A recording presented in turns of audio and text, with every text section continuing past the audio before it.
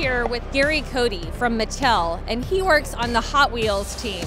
How are you guys keeping a brand that's been around for 50 years relevant and continuously evolving with technology?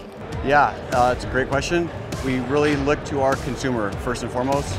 We're always engaged with what are kids into, trends, and really anchor everything in play. You know, we know that a Hot Wheels experience for kids, they expect a couple things from us.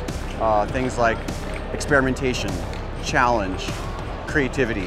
So we look at all of our play experiences through those filters, and we focus on the play first, and then we use the technology to try and amplify that experience. And what was really interesting, what you guys did with TechMods here, this isn't your typical die-cast size. Yeah. So how did you're obviously pushing the boundaries of your typical, your traditional car shape and space. What kind of brought that on? We know that kids love RC and kids love video games.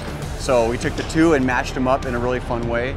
And this is an example of kids being able to have a physical experience that is compelling and open-ended and fun, and also a more of a guided, objective-based video game type experience. This is your first time at South by Southwest Gaming. So what are some of the things that you've seen? What are some of the takeaways?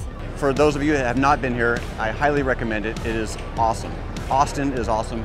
This place is packed. It's packed with kids and adults, families, gamers, musicians, artists, and it's just a really cool place. I've been really fascinated with some of the panels that I've seen, these meetups that you can meet up and talk with consumers, talk with kids, talk with adults, and see what they're into, and you can have this really kind of one-on-one dialogue. One of the questions we all talked about as a group is like, how do you see the future of play? If I think about the future of play, I think about our consumer, and I think about all of the areas in the experience, from buying a car to building a car or a toy, playing with it, sharing with it. All of those have different levels of friction in that process.